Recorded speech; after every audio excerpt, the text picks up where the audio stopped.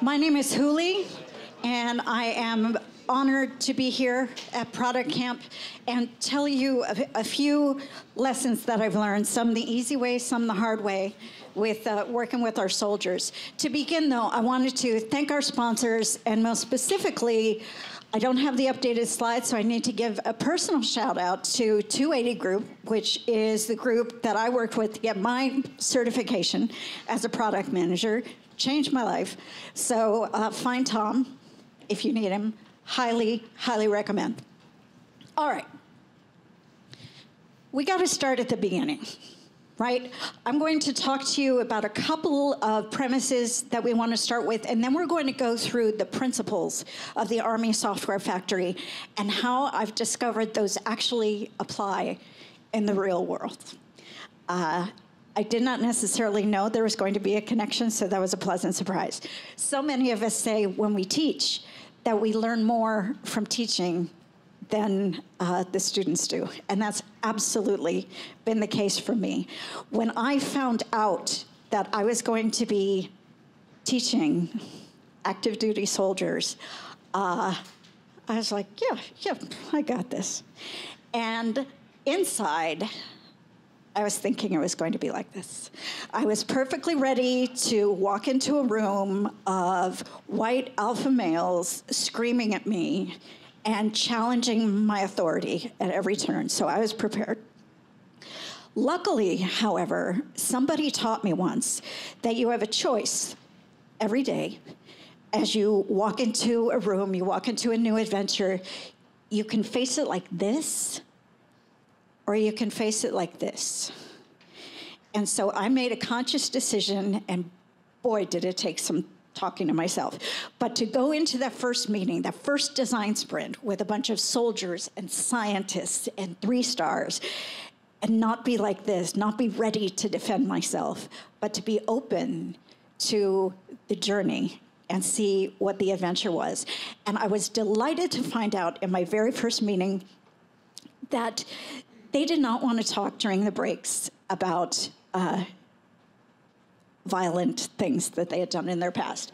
What they wanted to talk about, you guys, was their dogs. That's what they wanted to talk about. One of the guys had a painting leaning up against his desk of his dog in a full dress military uniform, beautiful oil painting. And everything changed from there. I've got pictures that I can't share with you, unfortunately, but we have a chief happiness officer at the Army Software Factory, and one of the things she did last summer was she brought in a bunch of kittens from Austin Pets Alive. And if you have ever seen guys with, they've got biceps as big as me holding kittens, it's awesome. So that was the world I found myself in. It wasn't the world I expected. I had a bunch of mental models already set up. I had a lot of programming already installed. So my invitation to you as you begin your work with your constituents, whoever they may be, whether or not they're soldiers, whether it's a high-risk, high-stress battlefield, or it's more of a metaphorical, people upset about toner in the copier battlefield, consider the possibility that your view is distorted. Consider the possibility that your biggest opportunity before you start your conversations is to take a step back and reset to neutral. I was a fundraiser for many years, and there were a lot of people in that line of work who thought rich people need to give other people money. And that model is not helpful. The model that was helpful is this is an equitable exchange. I am giving this wealthy person the opportunity to transform something in the world that doesn't feel right to them and do something extraordinary. Do you see the shift? So if we have the opportunity as product managers, as leaders, as designers, whatever role it is we play in the organization, to hit reset in ourselves and meet people where they are, chances are we're going to have a much more direct line to success. The other step that was really important for me to understand as I began working with this team was their vision. And their vision, as declared up here, is by soldiers for soldiers. The idea behind the Software Factory was that consultants are great. No offense to anybody in here who may be a consultant. You're badass, you're amazing. And also true that if you are solving problems for a literal battlefield, if you are solving problems for how a cockpit is laid out in a helicopter, who better than to get somebody with domain expertise as a part of the leadership in that conversation, not just a user that you may interview along the way, but somebody who is embedded literally in solving that problem. So they created the Software Factory. Their hope was that it would deliver on these three things. First, that it would be responding to a changing world, right? Technology, you've heard lessons on AI. You've heard lessons on different kinds of thinking that you need to bring to bear to make sure your company stays in the forefront. And that's something the Army has to think about, just like any other company. They also wanted to make sure that they were providing enabling and broadening opportunities to the people in the organization. And that is something that you're probably encountering yourselves as you're working with teams. Maybe you're leading a design sprint and you've got some more junior members of the staff in the room. You have an opportunity to give them that broadening opportunity, that enabling opportunity, that ability to take game thinking back into their office and say, you wouldn't believe this cool thing I learned. I'm not sure how to apply it, but can we experiment with it? And that's part of what they wanted to model. And the last, of course, was retention and a satisfaction. Any of us who work in the tech industry know what a sensitive topic this is right now and how fraught it is. And so this was a commitment that they wanted to make organization-wide, that they were providing motivation for people to stay on board, to stay in-house. So the lesson that we learned from that, at least that I learned from that, was something, it's a quote I actually have taped to the phone in my classroom. Plans are useless, but planning is essential. So often, it's not about the artifact that we're delivering, it's about what was the conversation we had on the way to that artifact. Not necessarily what happened when we made that decision about the corner radius of that button, but what conversation did we have at the pizza lunch, right, about our kids that led us to that solution? So this is where we started. And the Software Factory has 5 key principles. They've got it on huge banners, floor-to-ceiling banners. It's all over the place. We have TV screens where these 5 principles are shown in rotation every day with a lot of other materials. And I wanted to share this with you because they unexpectedly, for me at least, connected with some of the principles that I've discovered in my career. Back to one more point about that slide, knowing your destination. Anybody familiar with the 5 whys? You've used this as a technique to get down to root causes, right? And second and third order effects. One of the most powerful conversations I had with my students was my first cohort sitting down with a young man who was a captain at the time, product manager to be, and I asked him why he had signed up for the Software Factory. And you know, you get these questions, why do you have this job? How'd you get interested in this? It's thing, I wanted stability for my family. I wanted to provide. I thought Austin would be a great place to raise my kids, right? But what's underneath that? And what's underneath that? And what's underneath that? Why is that important? And talking to this young man, we got to his why, and his why was to bring everybody home. Man, I mean, I get goosebumps just saying that and remembering his face.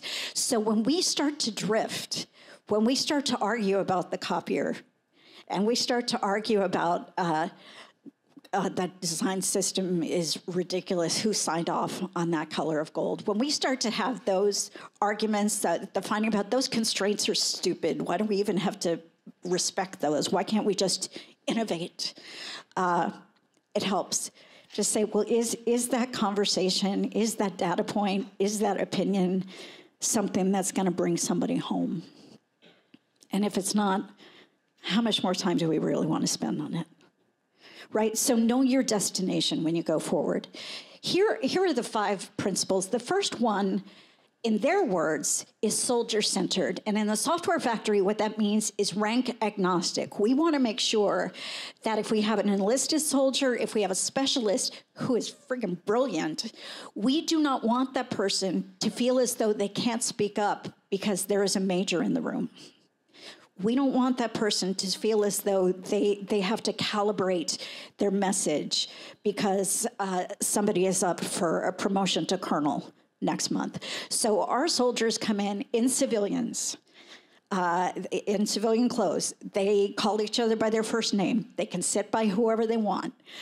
My husband was in the Air Force, and he still thinks this is remarkable that a captain can talk to a colonel without anybody second-guessing it or raising an eyebrow. So how does this apply when you think about the work you're doing in your boardrooms, in your stakeholder conversations? The fact is you already have realized this. You can't see power on an org chart. And even in the military, we can't see power just by the stripes on the uniform. That's an indicator, but it doesn't tell you who the opinion leaders are. It doesn't tell you who people look to for advice about what school is a great school for their kids, and they make those bonds and they form those relationships. So if you have the opportunity, maybe instead of being soldier-centered in your work, you have the opportunity to be human-centered or person-centered, and think about the individuals that you're working with, not necessarily this is the CEO and that's the marketing person and they have this authority and they're responsible for these line items on the budget. Can you find the power that's not reflected on the org chart? Show that curiosity, get to know those people. What that leads to is being inclusive. We have a woman in our cohort right now. She's about my age, African American. She came up through a much different lived experience than a lot of other people who are in the classroom. And my biggest opportunity with her is to stay out of the way so that she can share her lived experience and talk about what's going on. We're having a conversation a couple of weeks ago about something that was going to be happening in the UK. It was an alert that was going to go out, a test of an alert system for natural disasters.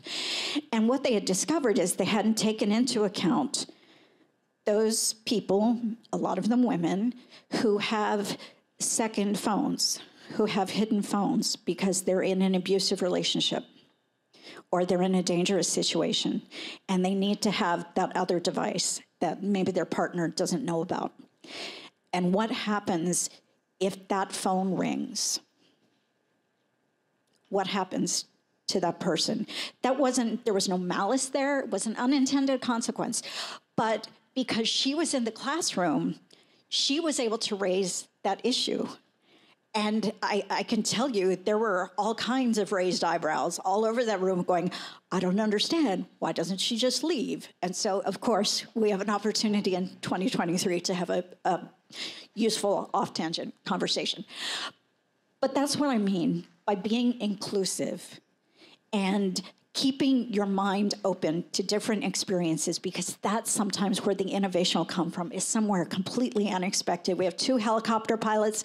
One is 6'4", 6'5". One is about 5'7". They've got wildly different opinions about that lever in the helicopter and whether they can reach it or not. And these are important conversations as we talk about design choices. Bet you didn't see this coming. This is one of the 5 key principles of the U.S. Army Futures Command software factory: default to empathy and kindness. This is always our starting point, which makes my life easier when I'm teaching designers. But it's also fantastic as a place to go back to. Somebody have to miss class? Default to empathy and kindness. I don't care what your grade is. I want to know, did you learn what we were teaching? If it takes you 3 bites at the apple, I don't care. I'm just going to keep the highest score. We keep the conversation going until you master it, because the reason you're here is not to get a good grade. The reason that you're here is to learn and feel confident and be able to go onto the floor and contribute in a meaningful way that you're proud of at the end of the day. And that is true for everybody that you're working with. They all want to make some change in the world. They all want to make a contribution. It may not look like your contribution. That's okay. That's why there's all of us. It takes all kinds to fill the freeways. So this was completely charming to me when I saw this during my first visit to campus. I thought, I'm done. They're never going to get me out of here. Look, how beautiful is this? So the lesson I would hope that you could take from this and bring back to wherever you're going is that your compassion can be a superpower. It is not a sign of weakness. It is a sign of connection. It is a sign of humanity. It is a way for you, no matter what your role is, to advocate for someone else, whether it's your user, your stakeholder, your boss, the software dev who couldn't be in the room and you know they're having a real issue trying to get this through. Use your opportunity to influence in a way that makes your organization better and stronger. It's just a glorious way to be of service, whatever your philosophy may be about the world. Bringing that compassion to bear is extraordinary, and it changes your organization.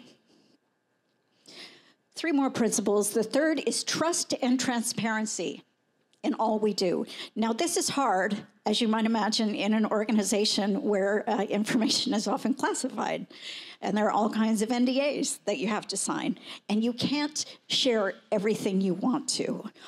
But what you can do is establish a culture of trust where people believe that the leadership has their best interests at heart. If they could share the information, they would share the information. And one of the things that they do at the software factory is share a lot of information that people may not think is necessarily that important, but it fills up that tank of trust.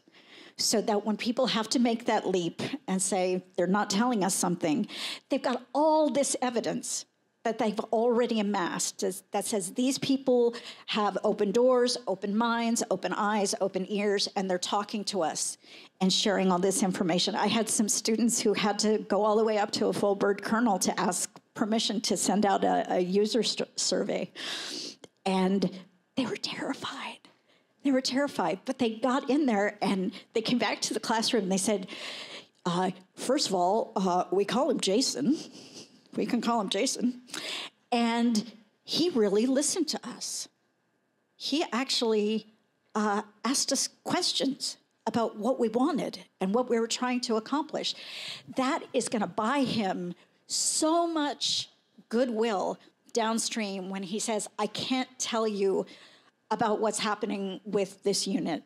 We don't know yet, but as soon as that information is available, I will share it with you. And they will trust that he will do that. And that gives him room as a leader to maneuver. If you have the opportunity to do that in your sprints, in your workshops, in your IPMs, if you have the opportunity to model that for the people on your team, that you are sharing everything you can and being as transparent as possible, you are making down payments on those future favors you're going to need to ask where you say, I don't know if we have a budget for that yet. I don't know if we've gotten that position approved. But what I can tell you is as soon as I find out, I'm going to pass that information on. And modeling that behavior is extraordinarily powerful. Be visible is the second piece I put here, and that's based on another experience I had. I was overseeing a software conversion. Actually, it was barely even a software conversion. It was like a paper and software conversion. And people did not understand what it was. They didn't understand why it was going to cost that much. They didn't understand what these people were doing in this room. So we found what we called a war room, and it happened to be a fishbowl with 3 sides that was on a major hallway in the organization. And that meant anytime you were walking down the hall, you saw that there were a bunch of people working in this room. You saw that there were Post-its and sketches and diagrams and things up on the wall. You saw people talking to each other. You saw people looking over each other's shoulder at computers. And that transparency, literal transparency, without us even saying a word to our colleagues, helped build that credibility, helped show that we could be trusted. Nothing we were doing was secret. Maybe they couldn't tell, maybe they couldn't read the writing on the charts that we had up, but it wasn't mysterious. It wasn't happening in a black box. It wasn't a secret that only super smart people got to know about. It was something anybody could look in that window and learn about. So if you are doing that kind of work and you're finding that there's tension in your organization, people are saying, well, they've had these meetings and we never know what's going on. Maybe you can't tell them, but consider where you're having the meeting. Consider what you're doing with the artifacts afterward. Can you hang some of these giant Post-its with Post-its on them in the hallway for people to actually read as they walk by if they're so inclined, or just see, boy, they're doing a lot with sticky notes in that department. I don't know what it is, but there's sure a lot of work going on. Those small indicators can transform the culture of your organization. And in fact, I've had our colonel come to me and say, look, General so-and-so is coming to campus. Do you have anything you can do with some Post-its? Well, the class just started. We haven't gotten to that level, but sure, I'll do a workshop. And we do an affinity mapping workshop about how would we come up with the ideal Thanksgiving dinner for this group. And we get a section, we get a cluster of dessert, we get a cluster of football. That's okay. He's seeing the process, and he's sharing the process, and he's proud of the process that we're going through, which is a big deal. Okay, 2 more principles. 4th principle, now this makes sense if you're dealing with a military group, right? Embody grit and resiliency. We're tough. Nothing's going to get us down. If someone tells us to take that hill, we're going to take that goddamn hill. It doesn't need to be quite that intense in your organizations, but the opportunity for the invitation here is iteration. So much of the first couple of weeks of working with these soldiers is saying, you don't have to get it right the first time. They don't even know what that is. You don't have to get it right the first time. We're going to do it. We're going to see what happens. We're going to get some feedback. We're going to get some data. We're going to iterate. We're going to try it again, see if we do any better. And we're going to keep doing it probably forever. And that's okay. That's okay. Those things are not scarring us. They're not marking us. They're not wounding us. They're not keeping us from reaching our full potential. They're opening a door to an area that deserves more attention. They're giving us an opportunity to explore something new. And that's the way that we try to frame it, that it's not about being tough in the face of horrible pain. It's about not being so attached to your design that your ego gets bruised if somebody doesn't like it, right? So that's the grit and resiliency that I get to see on a daily basis. And the other piece of that, the lesson that we learn, is my guys have gotten really good at knowing, oh my gosh, we've just spent 15 minutes talking about the exact shade of red that we're going to use on this button. And honestly, is that the best use of our time? Some of them have started to write into their norms at the beginning of the process that they're going to use rock, paper, scissors to make the decision. They're going to time box the conversation. If they haven't found consensus, they're going to do rock, paper, scissors. Whoever wins, that's what they're doing going forward. And it's turned into a thing where they want to do it every Friday. And so we have a series of trophies. We just did a spring break project, joint project with the software engineering and platform engineers. And they had heard about it, and they wanted rock, paper, scissors off. So we did that at the end of a hackathon. Point here is find what's important, find what's going to get people home or get people across the finish line, or make that person,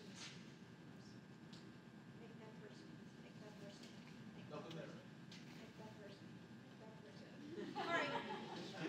That's going to make that person's purchase of that luggage a really satisfying experience. It's going to feel like I am moving toward my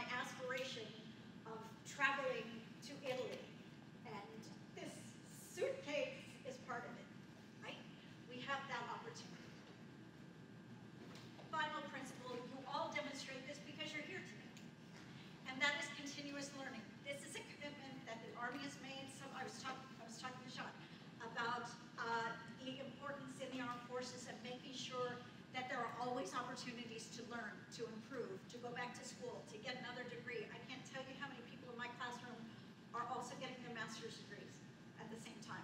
But that idea of continuous learning, because nobody knows everything, even the PM, maybe especially. Nobody knows everything, so we've got to be talking to our stakeholders, we've got to be talking to our users, we've got to be talking to our devs, we've got to be talking to the platform guys about what kind of security issues are going on, what's the pipeline that the things are going through to be made into containers. The last thing I wanted to leave you with is a couple of tools for unlearning. Has anyone seen this homunculus before? What it's intended to represent is the nerve endings in our brain and where most of them are connected. And we see a lot of them are connected to our tongue, because we talk a lot. Some are connected to our eyes, but most is our hands. And so I encourage my people, if you get stuck, do something with your hands. Or as my daughters would say, touch grass. Right? So we have Play-Doh in our classroom. We have Legos. We have, I have a little toy bag that I take around, and people around toys. I got my little army dudes. Because that's going to call on a different part of your brain. It's going to shake something loose, and it's not their comfort zone. It's not their comfort zone. It's pushing them into something that feels fresh and maybe a little dangerous. So we've got about 3 minutes left for Q&A. Some of these toys I'm keeping, but some of these toys are up for grabs. So I would love to share them with anybody who's got a good question. Anybody have a question about the software factory itself, about working with soldiers as compared to working with CEOs and Harvard grads, about working with ordinary mortals? Yes, sir. Can you talk about the kind of software? Up to a point, I can. The software that the soldiers are designing is intended to be used by soldiers. Some of it is clerical and administrative. Some of it is for the battlefield. A couple of examples that they started with were the fact that most technical manuals were in paper. And so digitizing those technical manuals and making sure that people could get them on their mobile devices. Another had to do with counseling soldiers and how sometimes you can't counsel a person face-to-face, you have to do it virtually. So can you use a QR code, or can you use another device that shows I accepted this counseling that I received? Another had to do with sexual harassment training and reporting sexual assaults or other unpleasant experiences, illegal experiences. Can you do that through a device in a way that protects your privacy, but still gets it out to the right person? Yeah, those are something for kids. Yes, sir. So I'm writing medical software, and so there's a lot of presumption of stability due to the life critical nature of some of these issues. Now, in many cases, this is just not the case. It's the culture of life criticality. And I'm assuming that that's similar to some of the military context. And I find that the medical culture prohibits innovation, prohibits novelty, prohibits engagement with the real problem. I assume that part of what you've been trying to do is break that problem in the military. Has it worked? How long is a piece of string? Yes, I would say it has worked with some. I would say there are some legacy folks for whom it is a more challenging adaptation.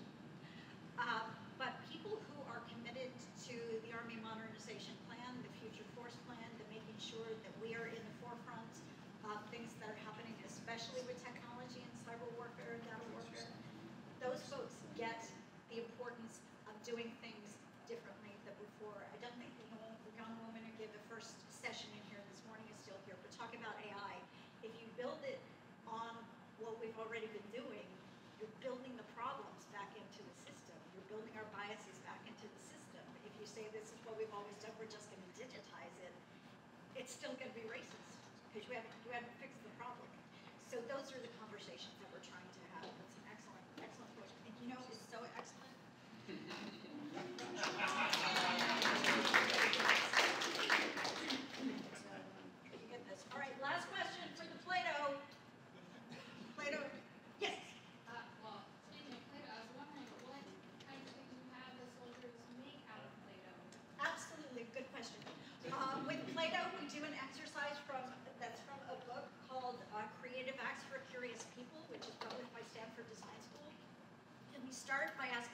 draw their ideal chair.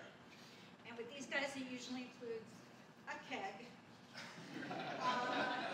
Sometimes the chair part is a toilet, so you don't actually have to leave.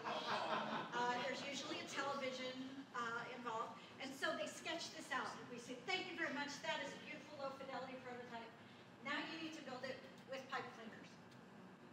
And I give them pipe cleaners, and they say, oh, well, maybe we can't have this feature any longer because the pipe cleaner doesn't bend that way, or it's not strong enough to hold it. All right, good job. And now you're going to do it with Play-Doh. And now you're going to do it with chewing gum. And now you're going to do it with toothpicks and popsicle cleaners and a hot glue gun. So that's always fun. But that's the kind of thinking, exercise, designing kind of stuff we do to get them to work with their hands and get out of their heads. One of the big things we say is don't have a meeting with yourself. If I see you looking out the window, you're not doing what I need you to be doing. Stick your hands into that bag of Legos. Stick your hands into, start writing something. Do something with your hand. Don't ponder. I don't want to see pondering. That doesn't help us. When's the last time you got a great idea looking at a screen? You got it in the shower, or you got it talking to your 4-year-old, or you got it somewhere else. So that's what we try to do with the Play-Doh and the other tools. All right, I think I've gotten that. Do we have time for one more? One more? I'm like the only thing between you It's and lunch. lunchtime. So, Yeah. all right, let's go through. So, So you talked about moving past like the petty decisions. At times there are some decisions which are not the key but not the petty. They fall somewhere in between. So how do you know if you just need to move past, or if this is something that's going to come back to you? We pick one and we test it. Pick one and we test it. If it sucks, we've kept a record of what the other idea was. We rewind, we go back and we do that. Yep, never throw anything away. That's our other secret. Right, thank you all.